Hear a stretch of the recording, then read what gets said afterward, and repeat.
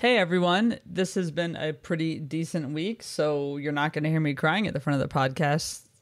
For those of you who've been listening the whole time, you definitely noticed a change in tone the last 2 weeks, at least with my intros, but this week we're just back to normal. I got really great feedback on the last two, actually, just people enjoying open conversations and also people really enjoying Mariana, so I'm going to be on her podcast soon. I'll be posting about that, but this week we have another artist. So this is, I don't know, it's just so fun for me to talk to artists because, as I've said before, I just really respect what they do. I respect what a lot of people do, but artists just kind of have my heart. So this one will be an absolute joy to listen to. At least it was for me, listening back when I was doing all the editing. I have mentioned before, but I do all my own editing, and I really love that process. And it's something that takes a lot of time, but it's really fun. This week, I also actually recorded a new intro and outro. The script is almost the same. I stuck with that, but I have a new mic. I use a Rode Podcaster now. The first mic I had didn't handle the way I talk with my arms and just my movement very well. I often record certain things standing up, and I do all my comedy standing up, and I move around a bit. So this one handles it well. I'm happy with how the intro and outro sound now. I wasn't before. It sounded like I was in a cave. One of my friends who listens called it creepy. I don't know if it was creepy, but it was definitely just a little bit different sounding. So anyway, that's what's going on there.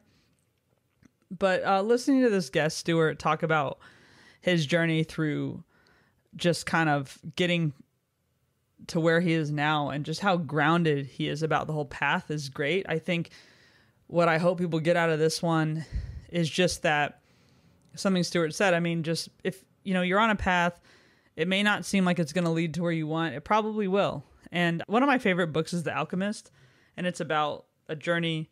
And I really like just the idea that when we sometimes look back at our lives and what's happened, and it could be past relationships. Like I know almost everyone's had their heart broken at some point, thinking that they lost the one, but they really didn't. That one probably would have limited you somehow, or they worked a job that was horrible and they wish they hadn't, and maybe if they'd done another path and whatever. All of us have that. I have that for sure. I have that even some days now, but then I look at what I'm doing and just how, okay, but I'm moving forward. I'm working towards the next thing. And so it's again to the idea for me right now that I'm getting into is it's not too late. You can just try it. Try what it is you want to do. So this one, we're talking to Stuart Stevens. He's a muralist, which is harder to say than you would think, and an artist. And I met him in Dallas when I worked with his wife, actually. And it was just super fun to talk to him. You will hear us refer to Clubhouse. So Clubhouse is an app some people may have heard of, some may have not. It's an audio app. If you want, More Than Work has a club on there.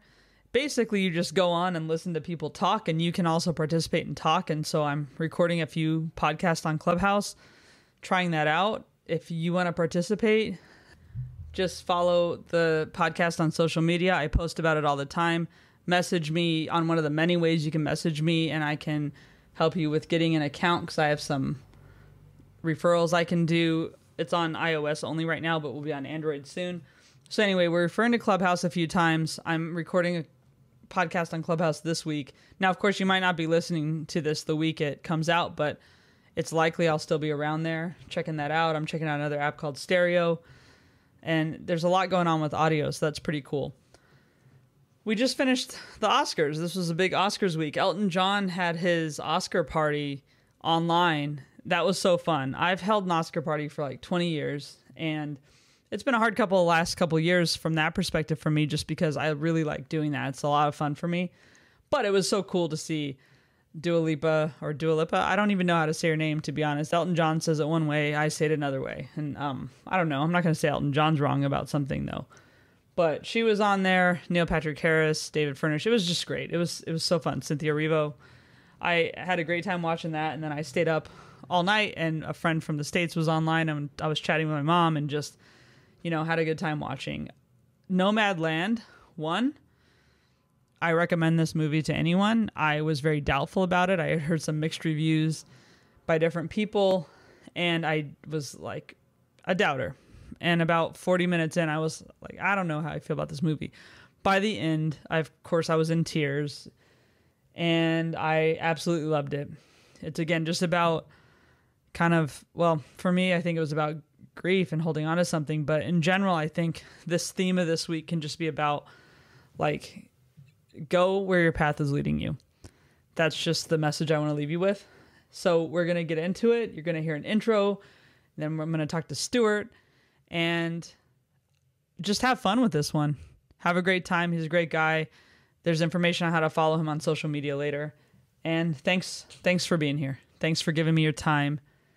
And I look forward to hearing what you think. Please start responding to me on social media. I really want to hear what people think of the pod.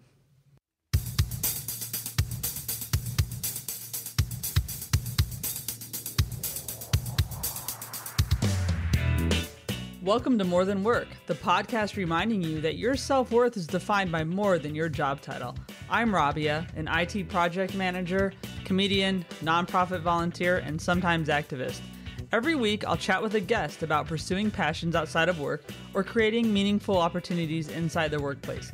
As you listen, I hope you'll be inspired to do the same. Here we go.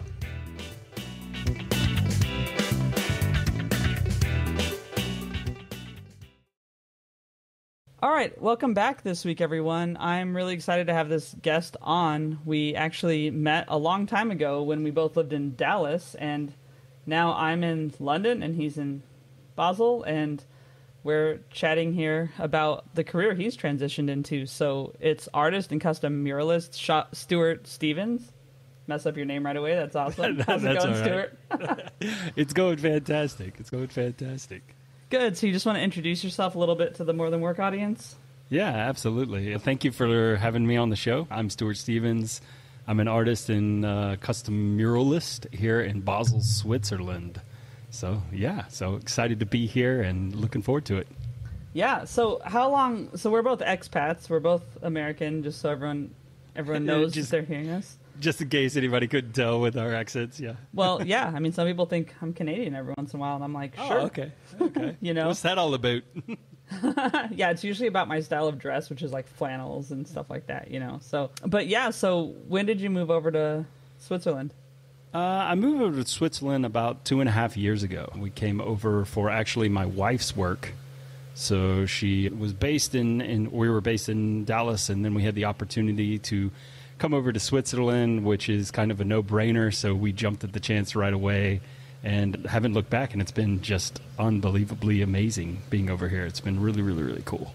Yeah, no, that's great. And it is cool to live abroad or just to live in different cities. I mean, I went from California to New York one time, and I stayed there for about 5 years, but it was a huge cultural shift for me and a culture shock, just going from somewhere I always drove to somewhere I was always in the subway, for example. Absolutely. So is there anything that kind of hit you when you moved over there? Well, I think, first of all, that's super cool that you got both West Coast, East Coast, and a little bit of Dallas in the Central. That's kind of awesome. Yeah. You pretty much, I feel, touched all the bases in the U.S. Yeah, moving here, I think, was a big adjustment because Dallas, as you know, is probably a bit more like California, L.A., where you're driving a lot. And here in Basel, you don't really drive at all. I mean, there's no real reason to. That kind of blew me away when I first got here, when the public transit was down to a minute. They are so efficient. Sometimes it's annoying how efficient the Swiss are, because it's like, how can you guys be this good at this? You know, right. It's just kind of annoying sometimes. It's like, why? How are the streets all so clean all the time? Why do your transits run on time? It's just, that get kind of annoying at times, but it's also amazing. So that was a big adjustment, moving from a driving culture in Dallas to a completely public transit culture here. Yeah, that's a lot different, and that's interesting about the on-time things. I think, I'm in London, so the tube. Well, I mean, I haven't been on the tube much in the last year, put it that way. But before that, it runs. I mean, you know when it's going to come, but it's not necessarily on time in the sense that you're saying, I don't think. And then in New York, it's like, man, I could wait 45 minutes just for the train to get home. You're scheduling it with a calendar on what day it might show up, Yeah, it's crazy. So that's good. It's so efficient there, though. That's pretty nice. Yeah, it's funny. When I first got to Switzerland, this is probably a great example of the Swiss culture and being on time. I was in a group chat, and one of our friends texted, and he's a Swiss guy, and he was like, "Hey, guys, I am so sorry. Super spur of the moment. Do you guys have any plans for next Thursday?" And it was like Friday the week before, and I was thinking it was like, super spur of the moment. You're outside, in the truck. Let's go right now. We're 30 minutes late already, kind of spur of the moment. And he's like, "Hey guys, super spur of the moment. What are you doing next Thursday?" And I was like, "Oh man, that in a nutshell is a bit of the Swiss culture about how on time and planned they are when it comes to everything." So, wow, a little bit of adjustment. I guess that's why their trains run on time. Yeah, that's great. That's funny. I mean, yeah, because our spur of the moment is all, "Hey, are you doing anything? No, want to hang out?" Grab like beer, right whatever. Now, or like in a couple of hours or something. Yeah. So I introduced you, and you, I think, introduced yourself too. Maybe you didn't on that part, but as an artist and custom muralist. But when I met you, and I'm really curious about how this transition happened for you, you were basically an audio engineer, as far as I remember, like in Dallas, like at a church or something, and then at a theater, and you were doing all kinds of stuff when I met you. So how, first of all, were you in that field, and what's your background there? And then let's talk about how you got into the painting. Okay. Well, I got my master's in theater, actually, which I got it from Louisiana Tech, and I want to do a big shout out to Mark Gwynn.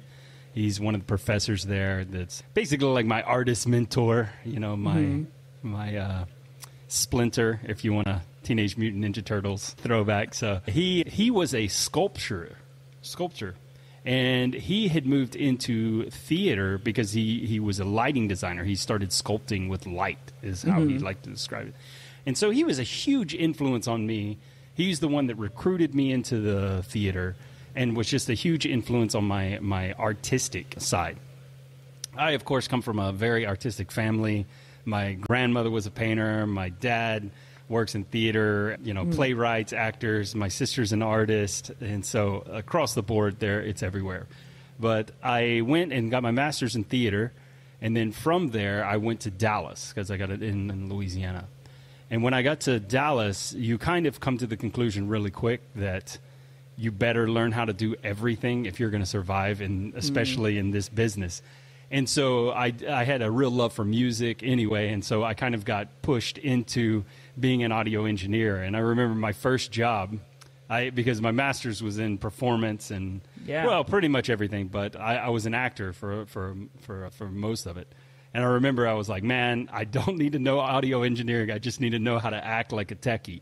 And so that's what I knew how to do. So I got my first job, and it was horrible. I ruined shows, but they were very forgiving. I had guys that took me under their arm and really lifted me up. I couldn't be anywhere. I wouldn't be anywhere without the guys in Dallas in the production. They helped me so much in so many different ways. But with that first job, I also had a job as a scenic designer. And I think that's really when my art kind of started taking its shape. And through then, I started designing shows. And the one thing about doing theatrical design and scenic design is you're designing for different eras and different shows and different everything. So every time you're having to draw something new, and so it pushes you from an art side in that aspect that you're having to draft things, render things. And at the same time as that was going on, and I was in Dallas, I fell in with a few artist reprobates that taught me more and more about art, and that kind of got a bit into graffiti, though I would never say that I did any graffiti in Dallas. Just so no, it's just you happen to know about it. If they ever were listening or checking anything, absolutely not. And especially if my kids ever listen to this, absolutely not. That's a horrible thing. So I kind of fell in love with graffiti at the same time of doing scenic art, and we started a company, a scenic design company, and that just kind of grew more and more. And we had our warehouse, which was amazing, and we bounced from job to job and paint and just kind of set me on my way. And I guess I didn't really even realize that I was grooming myself to be an artist, or being groomed by, fate, if you will. Because I was painting and drawing all the time, even though I wouldn't at that point consider myself much of an artist. But that was what I was having to do for my day job. And then I began to love it more and more, and that heavy influence from the graffiti side and the theater side kind of shaped me to where I'm at. And when we had the opportunity to move over here, it was really, I had no idea what I was going to do when I came over here. I was like, I'm kind of done with theater, at the moment. I'm looking for something new. And my wife was like, why don't you post some of the stuff that you're painting? And I was, of course, my wife has all the good ideas and all the inspiration and everything, so I can't take credit for anything. And I was like, no. I was like, nobody wants to see what I want to paint, classic artist who is like, nobody loves me. And she was like, no, you should really post this. And so I posted it in a couple of expat groups in different places on Facebook, and the posts just exploded. And I all of a sudden was in business. And then people wanted these, and my work translated really, really easy because I would paint sets, but now I wasn't painting sets, I was painting people's houses. So, but due to the fact that probably somewhere in my past I had to paint, a 1940s style whatever, I can pretty much paint whatever these clients need or want. And so it kind of, in a weird way, prepared me for being in Switzerland, because I had to work with so many different directors, so many different visions, so many different things. And so now that I'm in Switzerland and I do the custom murals for people, it's, I really find I'm very happy making them happy, like getting the vibe that they want and create, because it's their home, their space. I will say that it's Corona probably helped me out more than anybody else, because it made everybody work from home, and then they were looking at their walls and were like, oh man, if I got to be here, I got to put some art on the wall. So all that pretty much happened at the same time, and it just kind of skyrocketed. And then from there I was pushed to do more of my own canvas work, and then it just kind of, and so that's kind of how I went from Dallas to where I'm at now, if that makes any sense. Yeah, no, it does. It's very cool. One thing I want to talk about really quick is like the street art, just because I have a real love for it, really. And I think there's definitely a difference between like tagging and actual street art. And in a lot of cities I've gone on tours to see it. Like my friends in Bristol will just take me around to new pieces they found, which is awesome. So I visited them twice in the last few years. And here in London, I actually did a street art tour where we got to do our own art with the spray can. Awesome. And I was really, actually, I don't know if I was really bad at it. I mean, I did really simple stuff. And then Glasgow, same thing. And one thing they were doing up there was having walls that were kind of dedicated to it. They knew people were going to do it and practice and stuff, and they're not going to be a top artist right away. But they just have, I'm pretty sure it was there where they just had kind of a safe space for people to do that. And it was interesting to me. And I don't know, I think it really can add a lot of color to a city. I mean, I know it can also be kind of ugly in some places, certain styles, but how do you feel about it? I mean, having met people who do that. Well, I love graffiti. I think street art and just art in general should be everywhere. I think it just brings cities to life and makes the value go up. And there's a place in Dallas that not a lot of people know about. It's called Fabrication Yard, and I don't know who owns it, but someone has dedicated an entire block of warehouses to the local graffiti artist in Dallas. So There's amazing art over there. It turns over. It's super, super cool. So it's kind of the same place.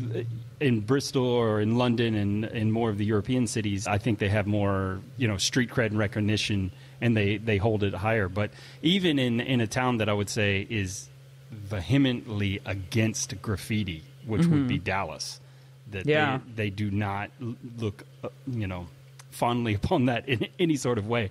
There's these little pockets where you'll find these amazing artists that are doing super good work, and I think it just brings life to the city in general that you see. And and now I would never go and graffiti in a place that it wasn't legal. But I think what the cities are finding, that if you do these dedicated walls, they get art for free. Amazing, great art. And it provides an opportunity for the younger kids to begin practicing when they're young, not just painting on anything, but that they're able to go to design spaces, see other artists, get trained. So I think it's absolutely crucial for cities to add more and more of that in the streets and in the walls. Yeah, no, I agree. And I just think it's cool, just even that in a way you benefited from learning from that as well to apply to like a more traditional art eventually, right? So I think so. And I think people are beginning to see street art more as art. I mean, it's a genre and a thing of its own that's just as cool. You know, it's its own style of music if you want to compare it to music. And so people are realizing that these pieces are growing up. They're really amazing. And so it's getting more and more value and appreciation, which I think is really, really cool. Yeah. So one thing you mentioned that this isn't the first time it's been mentioned on this podcast is like, so when you were starting out as an engineer, sound engineer, there were people just willing to help you.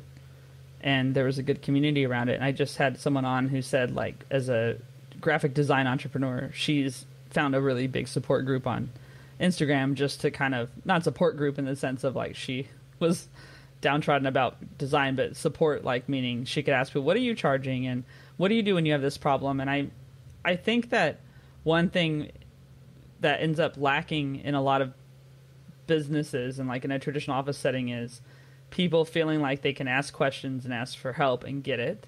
But I've noticed outside of those settings, it's normal. And so when you transitioned more into like the mural art and just art in general, have you found that you had that kind of community somewhere else and then you moved to Basel, which you moved to a whole different place. So were you able to create that sense somewhere else, or is it not part of what you're doing now? Like the sense of community amongst artists? No, absolutely. I'll give a shout out to one of the guys that's in the room right now, Lex Cornell. And he's one of my best friends, and pretty much I bounce all of my art off of him. And he's been incredibly supportive when I've been over here, and a couple of others. But you find your guys that run with you and that can give you the honest feedback, and that take their own art very seriously, and they help you on all aspects. And just a little simple thing that I think it's sounds so ridiculous, but it's so amazing at the same time, is we have this playlist that we play that's live. And so whenever we get in the studio, and sometimes a couple other guys get in there with us and we're painting, we start this playlist, and then we're all listening to the same song at the same time. And we're updating, each of us are adding tracks as we feel the vibes and everything. And there's something that just know that because I would say art can be pretty lonely if you're just painting, there's, you're talking to yourself a lot, which is, can be good or bad, right? Pretty bad conversation in my part. But having guys that are working with you and just constantly bouncing things off makes a world of difference. And also, again, I have to shout out to my wife especially. She's been incredibly helpful, and just basically the whole reason that I am where I'm at, and that I'm able to do what I absolutely love, which is painting this, because she has so much more of the organizational side of things that she can really keep me focused, but also keep me emotionally grounded as I go from being like, nobody loves me, I'm horrible, to the next day being like, I am God's gift to mankind. She just keeps me like right grounded, right in the middle as best she can. But as far as the community in Basel, there's been several artists here that, not necessarily in the same medium, but photographers and a couple of musicians that I've bumped into that have been incredibly helpful, that are just like, hey man, you need to go check out this place. A couple of graffiti artists as well that are just, really open. So I find, and I know that in some parts of the art world it can be very, very snobby and not inclusive at all. But so far, I guess, in my experience, because my world's a little bit different, right? I'm going into people's homes and creating something, and it's very, I'm not really in a gallery like other artists have to be. So my interaction is a bit more personal, which has just been amazing. And the support that I find that I get from the people, my former clients, is unbelievable. It's basically passing by name. They pass my name along, and they're so encouraging in a lot of ways. But yeah, I think I was very lucky to have the friends that I had in Dallas that continued to stay strong when I came to Basel, and they continue to back me up all the time, which is just, incredible. And they also give me the hard truth when I'm painting something that looks looks pretty bad. They lay it out there. I think just to put Coronel on the spot one more time. I sent him a painting one time, and I was like, "What do you think?" And he's like, "Eczema." And I was like, "Oh God, that was like the first thing that came to your head." And it was like a portrait that I was doing for a client. I was like, "Okay, I'm gonna restart this." I was like, "Yeah, you gave them a skin condition, like yeah, exactly, yeah, exactly." So. You definitely, if you order, I don't know, I've never commissioned a portrait of myself, nor am I likely to, but I would think, like, I wouldn't want you to add to my rosacea. I would think I'd want you to tone it down a little bit. You want to tone that back, right? I'm like, why am I just now all red, Stewart? Right. Shades of red right there, yeah. Yeah, exactly. Oh, did you run out of... Yeah, I ran out of all the other colors, so... No, that's great. So, when you go into someone's home, I mean, so... I don't know. I'm going to give this a bad comparison, and I already know it. But, like, for example, when someone gets a tattoo, it's really permanent. So, like, if someone messes that up, that's really, really bad. Right. I feel like people would react similarly if you went into their home and messed up their wall, like their main wall or something, And so, do you get nervous about... I think you just made me a lot nervous when you put it in that... I wasn't nervous before, but no. Yeah, sometimes I get a little bit nervous. I mean, most of the clients, I think it's the approach I have with the client. So we sit down and we talk about the vision and the vibe that they want, and then I found that not everyone is as trusting to your, which I don't blame them, but I think it really helps for them to visualize it. And how I do that is I take a picture of their wall and we talk about what they want. We talk about their vision, their design, their vibes that they want. And then I design directly onto that photo. Mm-hmm. Okay. So that they see their wall and then they see what it will be, the design digitally on their wall.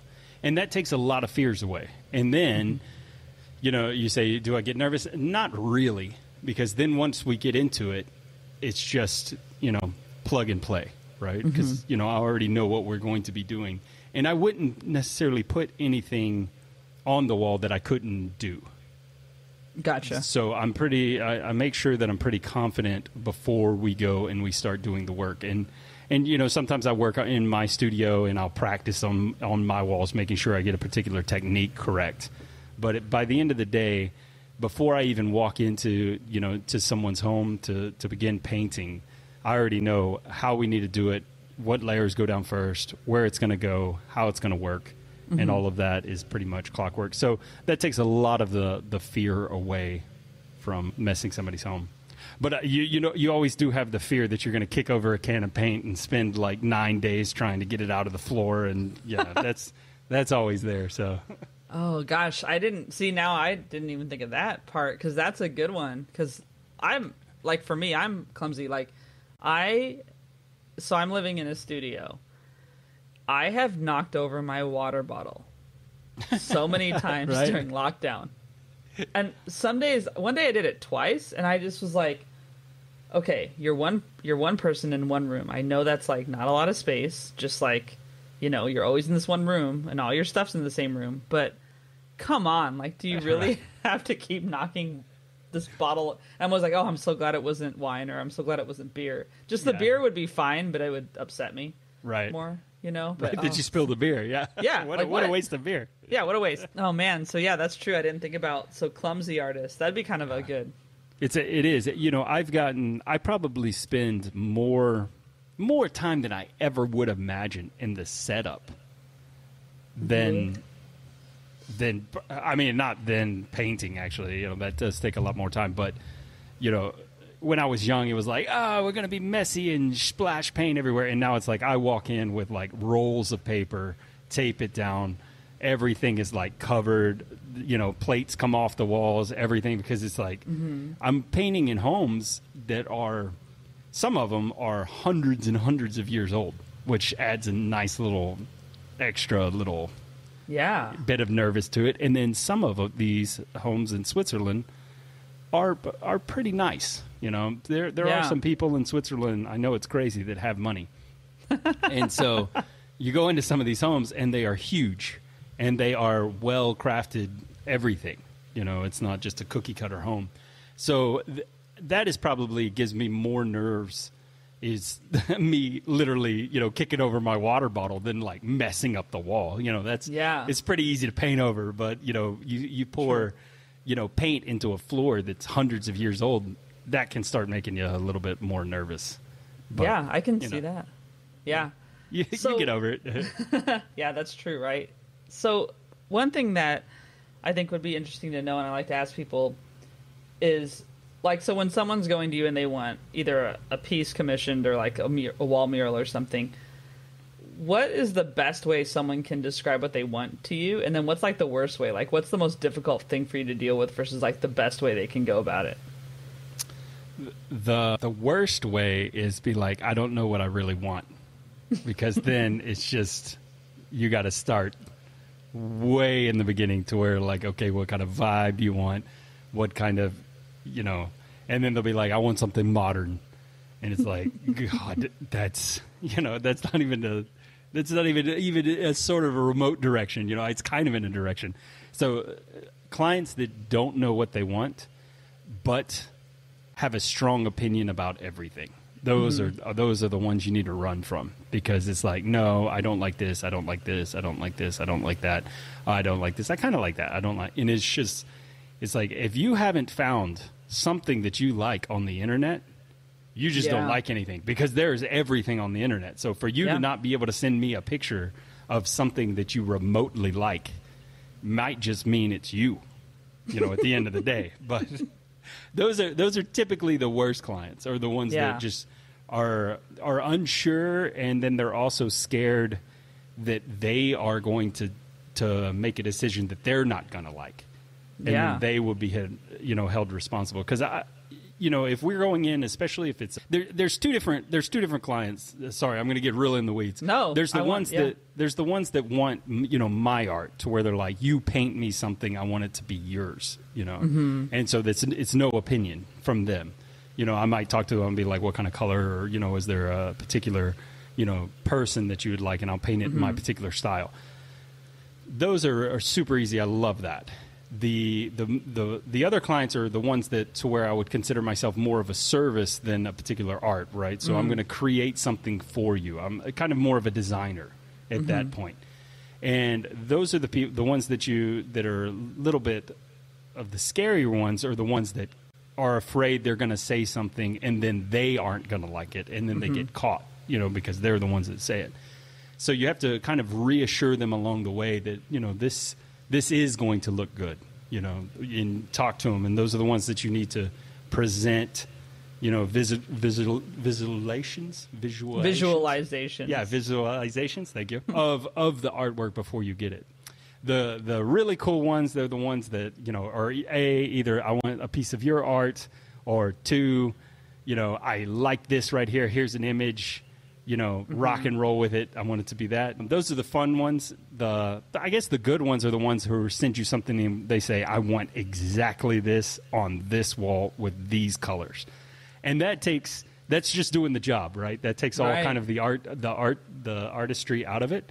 And then you're a painter. And I like painting, so that works as well. So that's kind of the spectrum of the clients that you get. Yeah. So then the question is, or I could make an assumption that you prefer the one who's just looking for something created by Stewart, and you just you deliver that, and you have all the creative reign. Is that probably your favorite one, or? That is a favorite one, but that also does add extra pressure, because you go to this deep, psychological. Are they going to like my art? Do they not love me? Oh my God, is the painting not good enough? Are they going to hate it? Place when they're like, hey, can you paint this? You're like, yeah, I can paint that. And they're like, I love it. And it's like, oh, well, if you didn't love it, you want to send me this.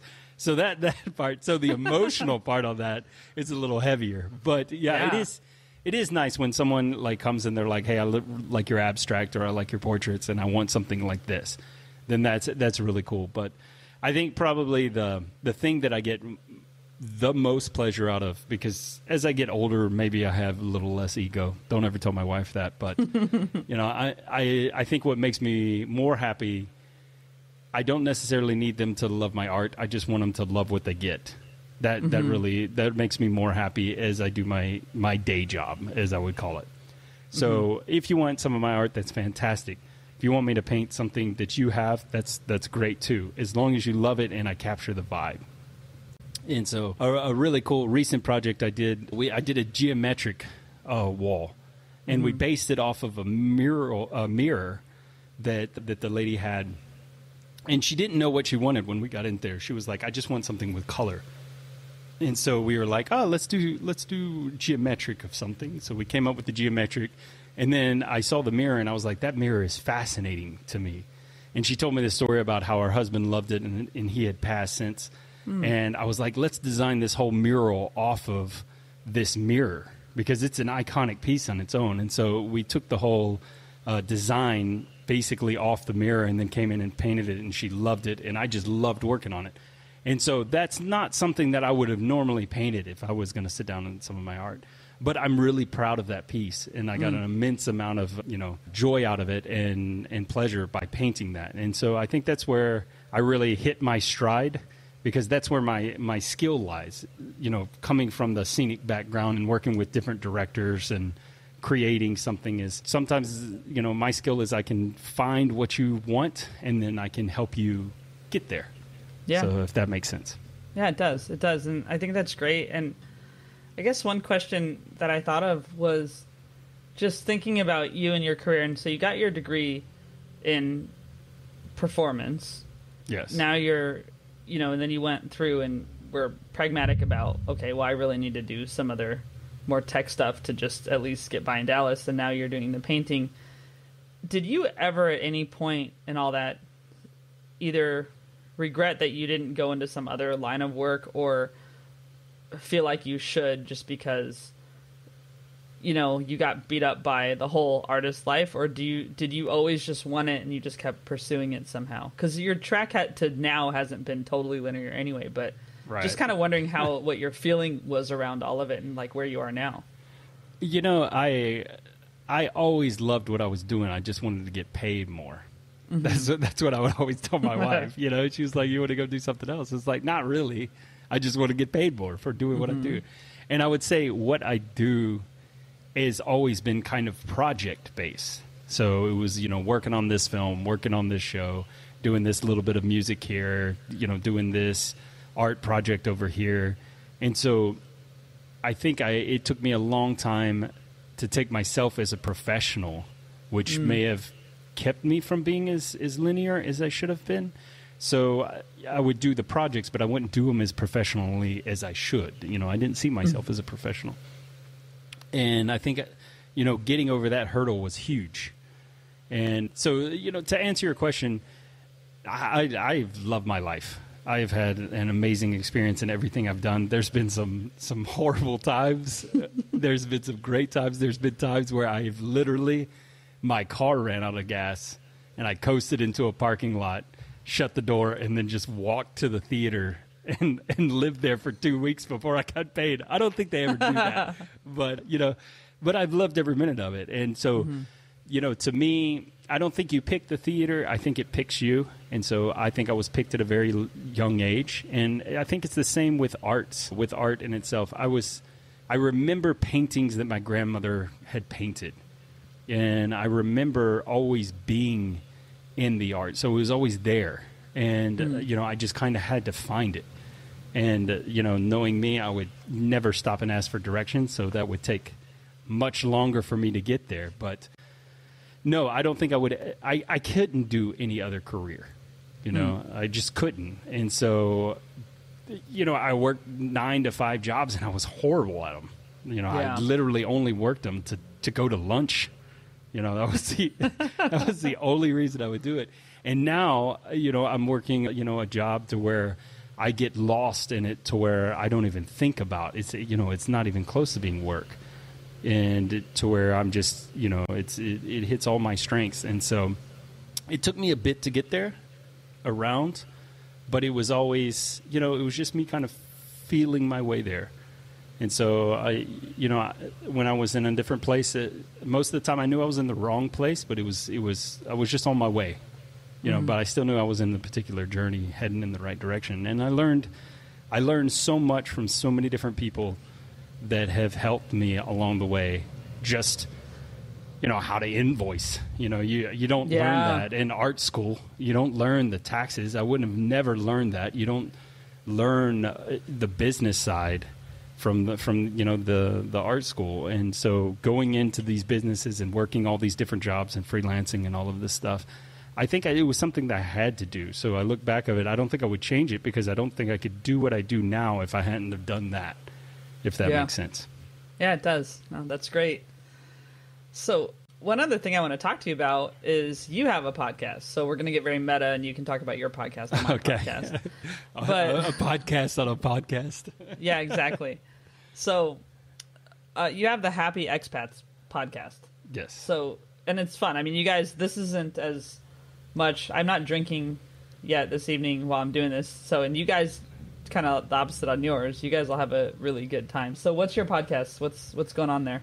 Well, when we first moved to, being an expat, you move to, a new country and you tend to meet up with expats first. Mm-hmm. I mean, I think it's kind of like that idea of when you all first go to college. If, you go to college in the U.S., everybody's from somewhere.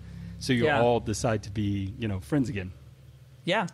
And so moving to Basel, I kind of connected with these all expats. And so a couple of us guys got together and we're all just hanging out and talking and really just, enjoying being with each other. And we had basically good vibes and rapport that we were like, hey, you know what we should do? Because one night we were sitting around talking about how difficult it is to, to integrate into the Swiss culture.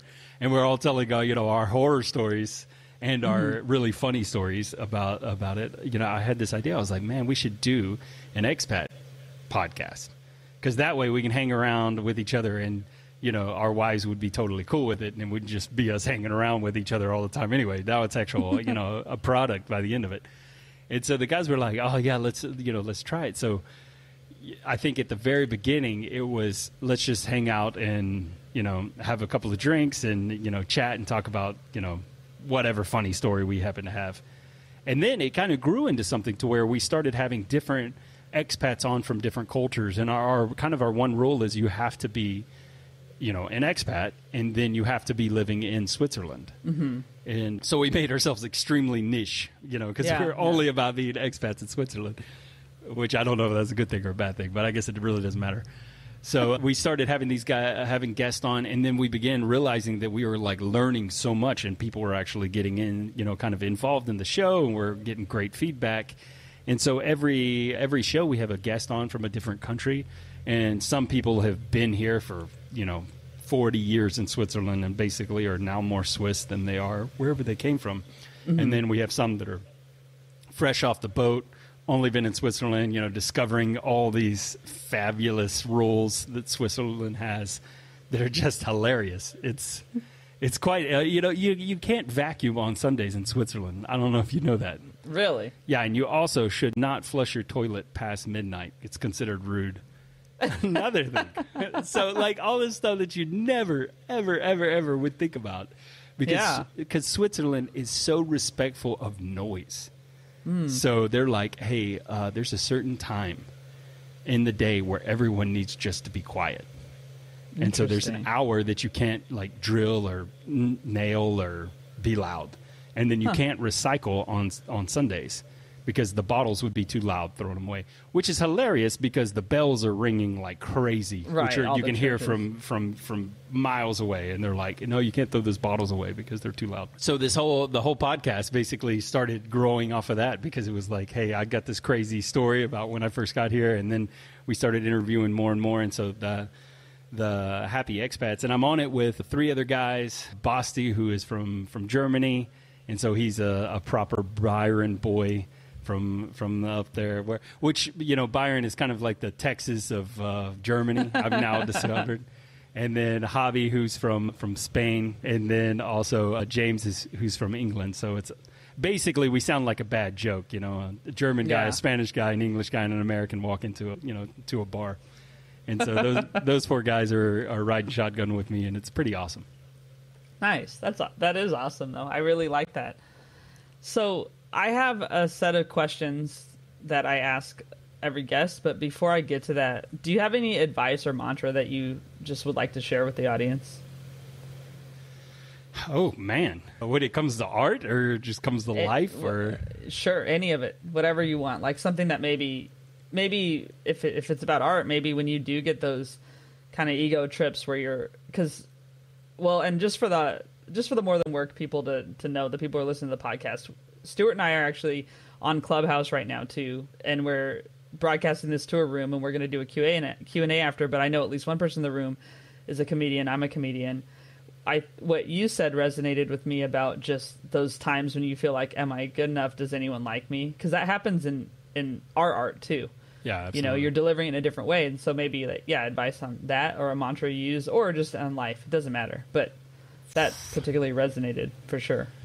I think the most important thing that I learned when it comes to art, or into life, really. I don't know if this applies to anything. I mean, maybe it's something you can stick on a bumper sticker. But I think art and comedy in these performance-based careers are very intimidating, because if you go to a typical job, you start off as an entry level and you realize that I'm going to work here for 3 years, and then if I do this, I'm going to go there for 5 years, and then you can map your way to being the CEO or, wherever you want to be. It's a clear path. It's a clear road. And when you're doing the art, it's not. There's nobody that's maybe there's somebody that's kind of doing what you're sort of doing, but not really. And if you copy them, then you will not succeed, right? And I think so. You're constantly groundbreaking yourself. You're finding your own way through the jungle, and that's the coolest part, because it's you. It's the process as you move forward. So for a long time, I did not like many things about me. And I was like, I wish, I was more like this. And I'm sure every single person looks at themselves and is like, oh, I'm trying to deliver this joke like this guy, or I'm trying to paint like this guy, or I'm trying to write like this guy. And that's probably the worst thing you can do. You can take the lessons that they give, and you can look and you can learn from them. But the only real thing that you have is you, right? That's the only thing that makes you particularly special. And as soon as you realize that, the more you can begin developing yourself and finding your own niche. And so, if I look in my past life, I was always like, what am I doing? I'm painting sets, but I know I don't necessarily want to do theater. And there was a million reasons for me to quit doing a million things. But I never would have thought that if I continued to work these skills and develop, then I find myself in another country and I find myself in a niche, and then I suddenly am a successful artist. Yeah. So I think that you have to really look at your flaws, because those are probably at the end of the day going to be your best friends, because that's going to give you that extra little flavor that gives you the taste that makes you special. So I think I try to, if I was going to wrap all that up, because I'm long-winded, I got to blame it on my dad. He's a preacher. And it sounds, it's super cheesy, but everybody says it's like kind of love yourself, but it's true. Like not that everything about you is good, but everything about you is you. And so you just find those things, and it'll make you special if you find those things, and so those special little things about you. And so that's kind of what I do. And the second thing that I always tell, the only bit of advice to anybody, is learn another language, because it opens up an entire new world for you that you would have never had. New art, new music, new philosophies, new religions, new everything. And so if you can learn another language, it'll double your chances in getting a job. And that's super important. So, yeah, well, if you misunderstand someone telling you to paint something. Yeah. Oh. And that actually is true. I was actually at a consultation today, and I was trying to talk German.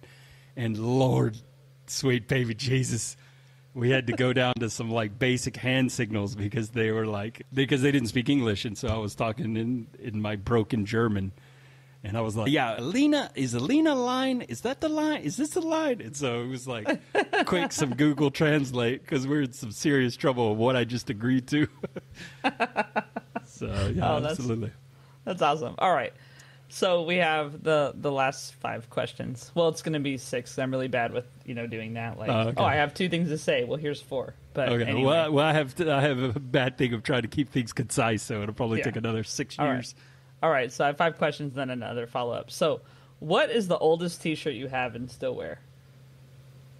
Oh, see that? Man, that's tough because I did leave a lot of clothes. I don't know what's in the U.S., but the one that I brought over here is an FC Dallas T-shirt from 2006 maybe. Mm-hmm. I think 2007 when I was I got kicked out of. Actually, a lot of people don't know this, but I got kicked out of the stadium in FC Dallas because I got in a huge fight with the front office. Anyway, they were jerks. But yeah, I was a season ticket holder and a supporter. I still am, but I don't think they'll let me back in the stadium anymore. So your face is on a poster? Yeah, maybe somewhere in a database. Oh my gosh. All right. So if every day was really Groundhog's Day, like people have been saying because of all the lockdowns and everything, right? It seems really much the same all the time. What song would you have your alarm clock set to play every single morning? Man, in the morning time? Mm-hmm. Well, if that's when you wake up. If you wake up at night, that's fine. Right. It would be some jazz. It would probably be Kind of Blue by, Chet, either Miles Davis or Chet Baker. One of those. So, or, Almost Blue. Blue. Okay. Almost Blue by Chet Baker or Kind of Blue by Miles Davis, yeah. Okay. I was like, oh man, did I really mess up my... No, I did. That was fun. I was being a Chet Faker there. Somebody can go look up that reference. Yeah. Well, it's like I didn't claim to be a jazz aficionado, so fine. Cool. Okay, coffee or tea or neither? Coffee. Way too much coffee all day long. Any kind of way or just like black or? Actually, so I have a really cool story about me drinking coffee. Can I walk into that world? So I used to not drink coffee, and if I did, I drank these sugary Starbucks. They're not coffee, right? They're just a milkshake. And I was working with this Russian dude named Pavel. So shout out to Pavel. He was like my production father. I'm going to do a really bad Russian accent, but he was like, let me tell you how the old country. So we were working on this ballet, and I ordered this Starbucks drink that was super, sweet. And he was like, if you work with me for the next, because I was working for him for the next 2 weeks, he was like, I'll buy your coffee every day, but you have to drink it like I drink it. And I was super poor then. And I was like, fine, whatever. And so he drank it he drank it just plain with a little bit of milk, a little bit of skim milk. Mm-hmm. And it was an adjustment, but by the end of it, I was like, this is magical. So I got to give a shout out to Papa. That's what I always called him. So. Nice. That's good. Yeah, because that's more like the kids' order, like the Frappuccinos. Oh, yeah, absolutely. Yeah. It's like nothing but like a heart attack there. And he was like, this is how you need to drink your coffee. So cool. Can you think of a time that you laughed so hard you cried or couldn't stop laughing, or something that makes you do that? Like, I always think these stories are funny. So yeah, absolutely. So this is another shout out to Coronel because he's here on the clubhouse. But we actually, I don't know if you know this, but I was an aspiring rapper back in the day. No. Yeah, well, we're super aspiring. It's so every time, one of my favorite things is every time I go back to Dallas, I have two good friends, Rodrigo and Alex Cornell, and we always get together and we basically rap battle each other. And we sit around, and we started it with our podcast gear because we would play, things. And so the last time I went back, we recorded ourselves rap battling and just an hour and a half of the worst off the top rapping you have ever heard in your life. And I remember I had not laughed that hard since I think I was, maybe a kid. The next day my chest hurt. I was laughing so hard. And so that's definitely, I have the recording somewhere. We're going to listen to it again. But whenever I go back, we do a rap night, which is, you can't be cool when you're like, pushing 40 rapping, so it's for the love. It's for the love of the art, man. It's for the love of the art. Great, and we'll see in the Q&A, which will be a bonus episode sometime, or maybe right after this. I'm not sure yet if we can get Alex to do that. He's getting the freestyle. Okay, cool. And then the last one, who inspires you right now? Who inspires me? Many people. I think of course, my wife, Alex, my good bud Rodrigo, your average, what a friend of mine used to call your dusties, the guys that are always there when the dust settles after the fight, those kind of guys. One guy that I've recently found that I just find fascinating because on YouTube actually is a guy named Bo Miles. He's this professor in Australia, and he's an adventurer kind of, philosophical sort of dude. And he just does these videos, and I think I relate to him a lot because we're kind of in the same situation. We both have small kids. He's he's a fascinating dude. Not that I'm fascinating, but, we're in kind of the same point of life. And he does these videos, and, he did like a video like I'm walking to work.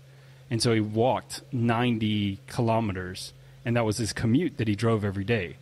But it took him a day and a half to get there, and he went there with no food or water, and he had to live off the street. And just his insights on things, I find him incredibly fascinating because he really makes me stop and think because he does just simple things, but he really focuses. Like he did this.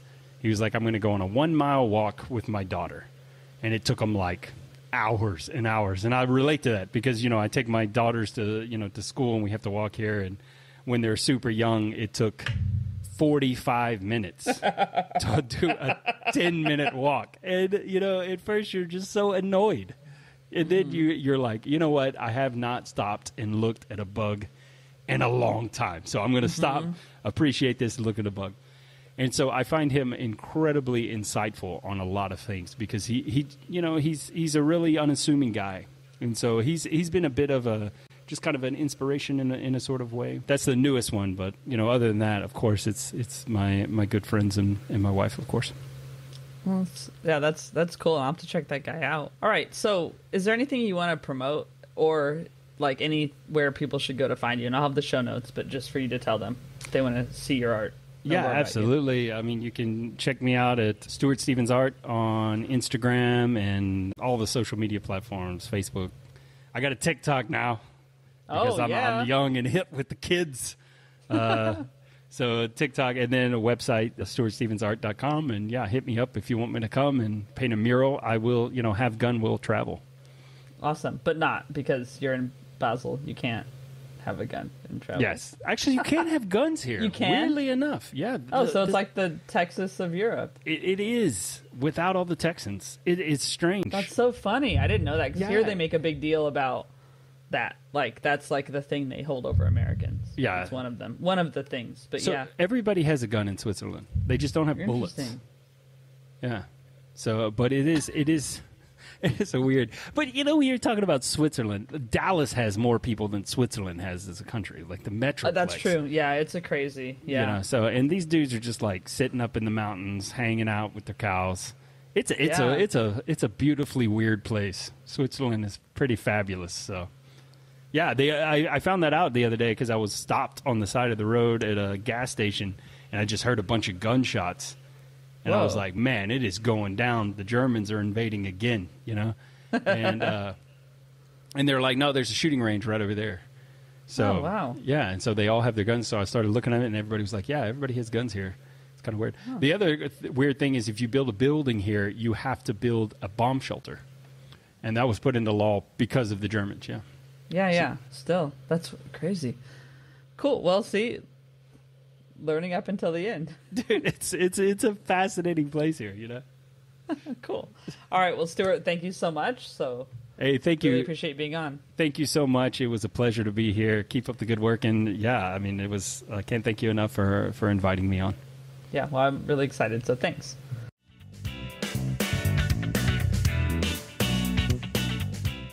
Thanks again for listening this week. You can find out more about the guest in the show notes and at rabiasaid.com. Joe Mafia created the music just for this podcast. Find him on Spotify. That's Joe, Maffia. And Rob Metke is responsible for our visual design. You can find him online by searching for Rob, Metke. Thanks, Rob. Let me know who you'd like to hear from or about your own experiences defining yourself outside of work. Follow at More Than Work Pod or send a message on Facebook, Instagram, Twitter, or LinkedIn. Or visit our website, morethanworkpod.com. Give us a follow on Spotify, Apple, or wherever you get your podcasts, and leave a review if you like. Thanks for listening to More Than Work. While being kind to others, don't forget to be kind to yourself.